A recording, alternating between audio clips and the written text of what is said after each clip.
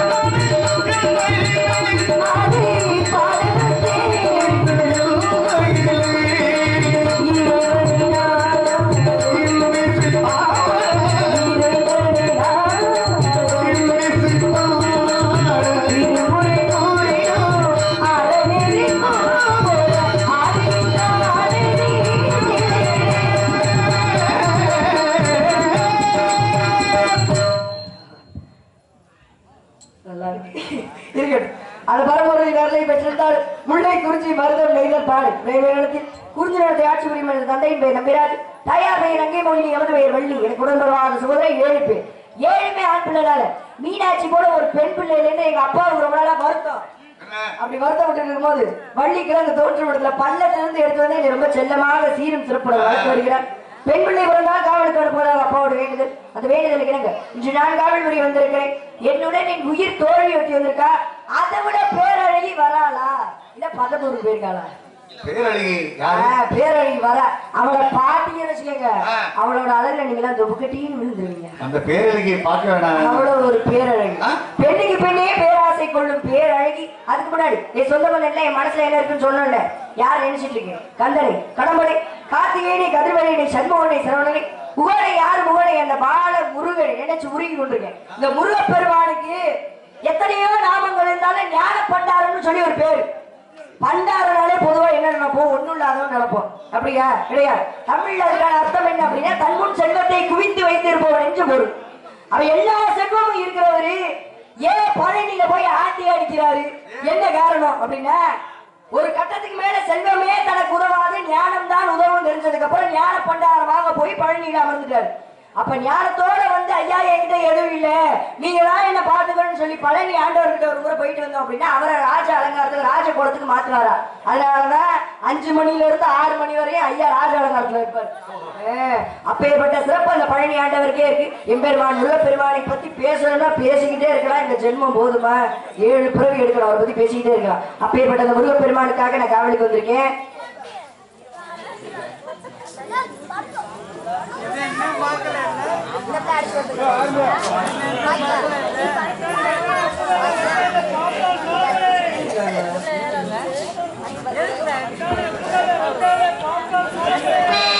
நேற்றுக்கு நான் ஜஸ்ட் நீங்க தான் பேசிக்கிட்டு இருந்தா என்ன அர்த்தம்? கவனிக்க பாடத்தை.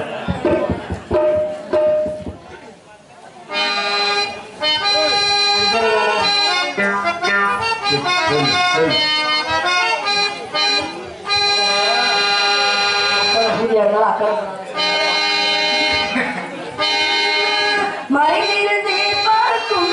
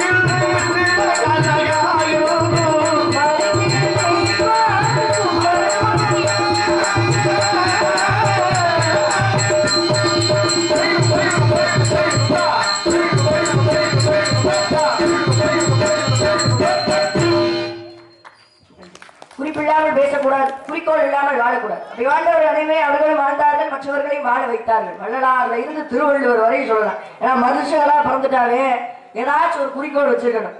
எதுவுமே இல்லாம சாப்பிட்டோம் தூங்கணும் எந்திரிச்சோம் வேலைக்கு போனோம்னு இருக்கக்கூடாது.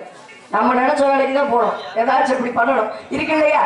அப்ப என்னோட பெரிய குறிக்கோளாக நினைக்கிறது நான் எது அப்படின்னா அனுதினமும் முருகன் பெருமானை பத்தி பேசிக்கிட்டே இருக்கணும். என்னோட ஆயுள் காலம் முழுவதும் அவரை பத்தியே பேசணும், அவரோட நாமத்தை பரப்பணும் என்பதை என்னுடைய குறிக்கோளாக நான் வச்சுட்டு இருக்கேன். இருந்துட்டாலும் கூட சஷ்டி விரதம் ஆரம்பிச்சிருச்சு. யார் யாரெல்லாம் சஷ்டி விரதம் இருக்கீங்க? சஷ்டி விரதம் ஆரம்பிச்சிருச்சு. 2ஆம் தேதியில இருந்து ஆரம்பிச்சிருக்கு இருக்கு இல்லையா? எடுத்தோடனே போய் சூரசம்ஹாரம் பண்ணிருக்க வேண்டியதான முருகப்பெருமான். 7ஆம் தேதி 5 நாளா என்ன பண்ணாரு?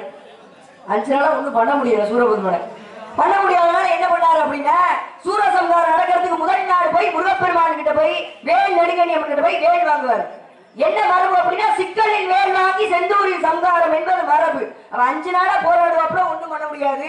அப்ப அந்த வேல் நெடுங்கணியம் கிட்ட போய் வேலை வாங்கினதுக்கு அப்புறம் தான் சூரசம்ஹாரம் நடக்கும் இருக்கு இல்லையா? அப்ப அந்த வேலை வாங்க போகும்போது எந்த பதிஷ்டம் இல்லாம வேல் வாங்க போவாரு. ஆனா வேலை வாங்கினதுக்கு அப்புறம் முருகப்பெருமானோட செப்பு திருமேனியாகப்பட்டது வேர்த்து ஒழுகுமா. அந்த 3வது சிலையா இருந்தா பரவாயில்ல, பிரதிஷ்டை பண்ணது அதனால அந்த சிலை அப்படி இருக்குன்னு சொல்லலாம். ஆனா உற்சவர் சிலை வருட வேலை வாங்கினதுக்கு அப்புறம் வேர்த்து ஒழுகுமா. இதை விட என்ன வேணும்? கலியுகத்துல ஒரு தெய்வம் இருக்குன்னு சொல்லிட்டு அந்த சிறப்பு அந்த திருச்செந்தூருக்கு தான் இருக்கு. அது மட்டுமா இருக்கிற திருச்செந்தூருக்கு இந்த மழை பெஞ்சு சுனாமி வந்தப்ப கடல் இருக்க எல்லா பகுதிக்குமே சுனாமி வந்துச்சு. ஆனா அந்த திருச்செந்தூர்ல மட்டும் கடல் 200 அடி பின்னாடி போச்சா. என்ன காரணம்? திருப்புகள்ல சொல்லப்பட்டது சூரபதுமனை வதம் செய்ய போகும்போது சூரபதுமன் ஆகப்பட்டவன் கடல்ல போய் ஒழிஞ்சான. அப்படி கடல்ல போய் ஒளிய போகும்போது முருகப்பெருமான் வேலை எடுத்த விட கடலாகப்பட்டது பின்னாடி போச்சா. அப்ப அந்த திருப்புகள்ல சொல்லப்பட்ட வார்த்தை அந்த கடவுளுக்கு கட்டுப்பட்டு இன்று வரைக்குமே திருச்செந்தூருக்கு என்ன மழை பெஞ்சாலும் எந்த இடத்துல சுனாமி வந்தாலும் திருச்செந்தூருக்கு எதுவுமே ஆனது கிடையாது. அப்ப நம்மளாம் கடவுள் இல்லைன்னு ஒரு வார்த்தை சொல்லுவோமா? சொல்லவே முடியாது. அப்ப எந்த காரியம் செஞ்சாலும் எந்த தொழில் செஞ்சாலும் கொஞ்சமாச்சும் கடவுளுக்கு பயப்படணும். அப்பதான் வாங்குற காசு உடம்புல ஒட்டு இருக்கு இல்லையா? பழமொழியில சொல்றாங்கல்ல தெரியுமா? வாய் முடிஞ்சோ இங்கே புதுகை சேர்ந்த கேவி ஆறுமுகம் கோபுராக கேவி ஆறுமுகம் நாரதர் சார்பாக இங்கே எம் ரமேஷ் ராஜா டிஎம்சி நடத்துனர் MKM ஜெகன் ஆட்டோ உரிமையாளர் இவர் சார்பாக இங்கே வழிநடக்கும் மீனாட்சி அவர்களை பாராட்டி 100 அன்பளிப்பு வழங்கினார். அன்பளிப்பு கொடுத்த அன்புள்ளதற்கு இடம் சார்போம் என்னோட சார்போம் நன்றி நிச்சயம். வணக்கம் வணக்கம் வணக்கம். பழமொழி எல்லாம் கேள்விப்பட்டீங்களா? பழமொழி தெரியுமா உங்களுக்கு? சட்டியில இருந்தாலும் அகப்பையில வரும். இந்த பழமொழி கேள்விப்பட்டீங்களா? ஆமா. என்ன தலையவாச்சும் ஆட்டுங்களா தெரியுமா? யாராச்சும் ஒரு ஆளாச்சும் ஆட்டுங்க தெரியுமா அம்மாச்சிக்கு? சட்டியில இருந்தாலும் அகப்பையில வரும் ஒரு பழமொழி. எதுக்காக சொன்னாங்க? அப்பா கிட்ட இருந்தாலும் பிள்ளைக்கு இந்த புத்தி வரும் அப்படின்றதுக்காக சொன்னாங்களா? கிடையாது. சஷ்டியில் விரதம் இருந்தால் கருப்பையில் குழந்தை வரும் என்பதே பழமொழி. யார் யாருக்கெல்லாம் குழந்தை இல்லையோ இந்த சஷ்டியில 7 நாளுமே முருகப்பெருமானுக்கு விரதம் இருந்தோமானால் அவங்களுக்கு குழந்தை கருப்பையில் தங்குமா. அதனாலதான் சஷ்டியில் விரதம் இருந்தால் கருப்பையில் குழந்தை வரும் என்பது பழமொழி. அதை கால போக சட்டியில இருந்ததுன்னா அகப்பையில வரும் நம்மள மாத்தியாச்சு. அப்படிதான் எல்லாத்தையும் மாத்துறது நம்ம. இந்த இன்னொரு பழமொழி ஒண்ணு இருக்குங்க, சோறு கண்ட இடம் சொர்க்கம்னு ஒரு பழமொழி. எதுக்காக சொன்னாங்க? சோறை பார்த்தா அங்கேயே பாய வச்சு படுத்துப்பா. சாப்பிட்டுட்டு படுத்து தூங்குறத வேலை. சோறை பார்த்தா எதுக்காக இந்த பழமொழி சொன்னாங்க? இதோட காரணம் என்ன அப்படின்னா ஐப்பசி மாசம் வர பௌர்ணமி என்று சிவபெருமானுக்கு அன்னாபிஷேகம் நடைபெறும். அந்த அன்னாபிஷேகத்தை பார்க்கிற எல்லாருமே சொர்க்கத்துக்கு போவதாக ஐதீகம். அதனாலதான் சோறு கண்ட இடம் சொர்க்கம். அந்த அன்னத்தினால பண்ற அபிஷேகத்தை யார் யார் போய் பாக்குறாங்க அவங்க எல்லாம் சொர்க்கத்துக்கு போவதாக ஐதீகம். அதனாலதான் சோறு கண்ட இடம் சொர்க்கம்னு பழமொழி வந்துச்சு இருக்கு இல்லையா? இப்ப ஐப்பசி மாசம் தான் நடந்துட்டு இருக்கு. 29ஆம் தேதி வருது பௌர்ணமி. போய் குடும்பத்தோட எல்லாரும் போய் அந்த அன்னத்தினால பண்ற அபிஷேகத்தை சிவபெருமான போய் பார்த்துட்டு வாங்க. அப்பதாச்சும் கொஞ்சமாச்சும் பாவமாச்சு போட்டு புண்ணியம் பண்றதுன்னா என்னன்னு சொல்லுங்க. புண்ணியம் என்ன? பல பேருக்கு உதவி செஞ்சா புண்ணியம். கஷ்டப்படுறாங்களே அவங்களுக்கு உதவி செஞ்சா புண்ணியம். கஷ்டப்படுறவங்க உதவி செய்யணும். உதவி செய்யறது பொதுவா சொல்லக்கூடாது. கஷ்டப்படுறவங்க உதவி செய்யணும். இருக்கிறது எல்லாம் இருக்கிறவங்கட்டே போய் உதவி செய்யக்கூடாது. நம்ம பண்ற திருப்பதிக்கு போய் சொத்து எழுதி வைக்கிறது. அவர்கிட்ட இல்லையா காசு? அவருக்கே போய் சொத்து எழுதி வைப்போம் திருப்பதிக்கு. அவரே பல பிரச்சனைகள் இருக்காரு. லட்டுல மீன் கொழுப்ப கலந்துட்டோன்னு சொல்லி அவர் கேட்டார். அவங்க சொத்தெல்லாம் கிடையாது. அப்ப அந்த புண்ணியம் பண்றதுனா என்ன? செல்வத்தை செலவழிச்சுதான் புண்ணியம் பண்ணணுமா அப்படின்னா கிடையாது. சின்ன சின்ன விஷயத்துல கூட புண்ணியத்தை சேர்க்கலாம். என்னென்ன அப்படின்னா நம்மகிட்ட ஒருத்தவங்க கஷ்டத்தை சொல்லும் போதோ இல்ல அழுகும் போதோ அழுகாதீங்கன்னு ஒரு வார்த்தை சொல்ற பாருங்க, அது கூட புண்ணிய கணக்குல போய் சேருமா? கருட புராணத்தில் சொல்லப்பட்டது. ஆனா நம்ம எல்லாம் அப்படி பண்ண மாட்டோம். என்ன பண்ணுவோம்? யாராச்சும் நம்ம கிட்ட கஷ்டத்தை சொன்னா அழுகு கொஞ்சம் பாவமா பண்ண, நீ பண்ண பாவத்துல உங்களுக்கு இன்னும் வரணும் அப்படின்னு சொன்னீங்கன்னா மனசுல நினைக்கிறது எனக்கு கேட்குது. அதனாலதான் உங்க குக்கரை பூரியா போச்சு நீங்க நினைக்கிறீங்க. எனக்கு தெரியுது. இருந்துட்டாலும் கூட அப்படி சின்ன சின்ன விஷயத்துல கூட புண்ணியத்தை சேர்த்துக்கலாம். இருந்துட்டாலும் கூட ஏன்னா நல்லதே செஞ்சாலும் கெட்டதுன்னு சொல்லக்கூடிய உலகம் இந்த உலகம். எப்படி வாடிய பயிரை கண்ட போதெல்லாம் அவன் வாடினேன்னு வள்ளலார் சொன்னாரு. பயிர் வாடினதுக்கே உயிர் வாடி போச்சு சொன்ன மனுஷன் மேல திருவருட்பா தப்புன்னு சொல்லி ஒரு வழக்கு போட்டாங்க. யாரு? 13 பேர் சேர்ந்த ஒரு குழு. ஆறுமுக நாவலாரோட தலைமையில 13 பேர் சேர்ந்த ஒரு குழு வள்ளலார் மீது வழக்கு போடுறாங்க.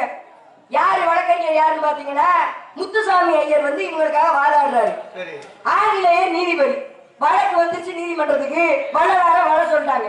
அப்ப வள்ளலார பார்த்தோட இங்க இருந்த 13 பேருமே எந்திரிச்சு வழக்க சொன்னாங்களா? நீதிபதி கொண்டு புரியல. ஏன்னா நீ தான்டா வழக்கு கொடுத்த, சட்டப்படி பார்த்தா நீ அவனோட எதிரி, நீ என்ன அவனுக்கு எதிர்த்து வழக்க சொல்லிட்டு இருக்கேன்னு கேட்க அவர் சொல்றாரு தெரியல, அவரை பார்த்தோன்னா கையெழுத்து கும்பிடணும்னு தோணுச்சு, அதனால கையெழுத்து கும்பிட்டேன்னு சொன்னாரா. அப்ப என்ன இதுல இருந்து தெரியுது? ஒரு சிலரை பார்க்கும்போது கையெழுத்து கும்பிடணும்னு தோணும், ஆனா ஒரு சிலரை பார்த்தோன்னு வச்சுக்கோங்களேன் கும்பிட்டு தொலையணுமே தோணும். ஆமா, அது அப்ப முக லட்சணம் இருந்தாலும் கூட கும்பிடணுமே கும்பிட்டது யார, கும்பிட்டு தொலையணுமே கும்பிட்டது யாரு அப்படின்னா சூரபதுமன் தான்.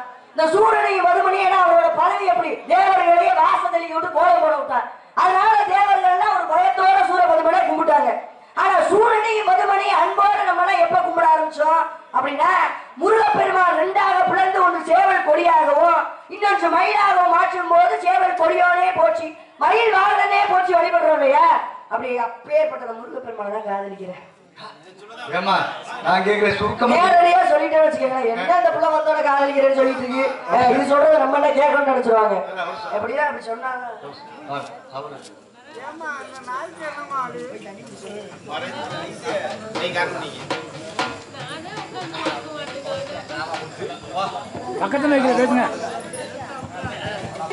மறைந்திருந்தே பார்க்கும் என்ற பாடலை பாடிய மீனாட்சி அவர்களுக்கு நமது சோழரச நடிகை மறைந்த சந்திரமதி வேடத்தில் சிறப்பாக நடிக்கக்கூடிய சோழவெள்ளி அம்மாவுடைய மகன் ராதாகிருஷ்ணன் அவர்கள் 100 ரூபாய் அன்பளிப்பாக அளித்திருக்கிறார்கள் மீனாட்சி அவர்களுக்கு. ராதாகிருஷ்ணன் மிகச்சிறந்த ஒரு நாரதர், மதுரை சங்கத்திலே மிகப்பெரிய ஒரு நல்ல புராணங்களை கற்றுத் தேர்ந்தவர்.